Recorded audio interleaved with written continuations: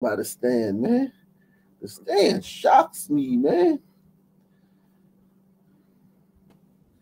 What's going on? Is your fisherman turning up tonight? Is who? Fisherman. Oh, fisherman. I don't know fisherman in the building, man. Your stream was taken down on YouTube, I gather. Oh, the other day? Yeah. Yeah. I got it back up. It's back up now. This stream is back up. It's amazing. I can't believe the rubbish he's spouting. We agree on so much. You know, he doesn't know who I am. You call fisherman spouting rubbish. Okay. Well, I mean, he hates the Juice Crew, man. I mean, go on. No, I mean, he hates the Juice Crew, so it's like if he hates the Juice Crew, I mean, you can't cure that, man. They've tried to cure people of Juice Crew hatred before, man, and it's just no cure for that, man. When somebody hate the Juice Crew, man, it's in your bones, man.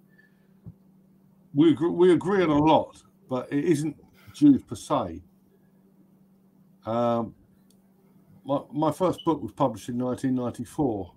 It's about a bloke named, Ray Hill, who was an agent provocateur working in the far right, working for the most evil Jew in Britain, a bloke named Jerry Gable. I sued Gable for defamation twice. And I've also written two full-length books on the forbidden subject. And Fisherman, all he said is... He said the forbidden subject.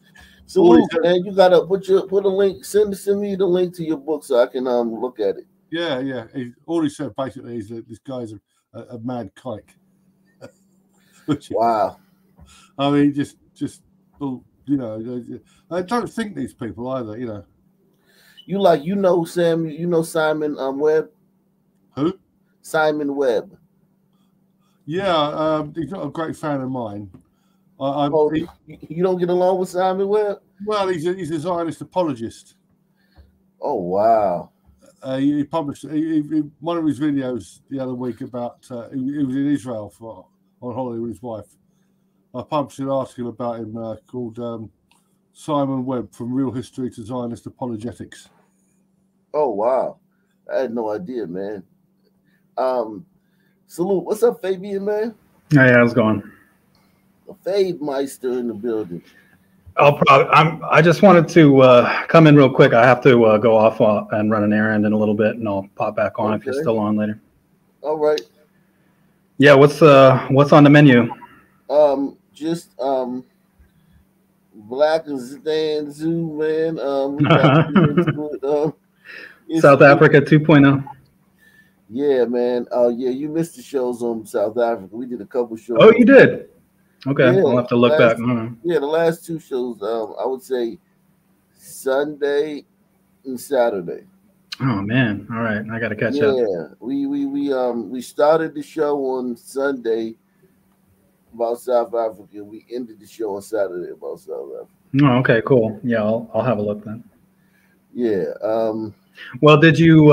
So, were you making any comparisons? Were you making any predictions? Because I mean, a lot of people say that South Africa is kind of a model of where they're trying to push race relations in the U.S., you know? Well, I mean, it can't get there. It can't get there. Yeah, it's a different context, but different dynamic and different history. But I mean, you yourself often claim to be surprised at the lengths to which the situation seems able to go. You know what I mean? Yeah, I mean, listen, I'm a Sun man. I've contributed. I've participated in a lot of Sun behavior, man. I've actually done Sun things. You know what I'm saying? I've actually been a Sun team. I've actually, been in these programs. Actually, one of the kids in the program. You know what I'm saying? So, oh yeah, I'm a Sun man through and through. Yeah, and it's like, it's hard to believe. Like, goddamn, like there's absolutely no solution. And the only thing you can do is be happy and make the best of your life in this great country that you live in, and live good and be happy, and not like whine and complain about racism all day because you're missing your blessing. You're living a better life than 99% of all Southern men in the history of the world. Well, yeah, I mean, if that message was a common one in the mainstream, I think that people would sort of behave that way. But people are incentivized by getting different kinds of messaging, you know. Yeah, but it's like because you missing your blessing. Like there will be no way we have any of this stuff. Not even the wheel. Yeah. Well, yeah. Well, you're not supposed to know that. But what I'm saying is that people are told that their blessing comes from making the complaint. Right. It's incentivized. You get rewards for it, and so they follow the trail of that reward. So yeah, it doesn't have anything to do with reality. It's just, you know, manipulation.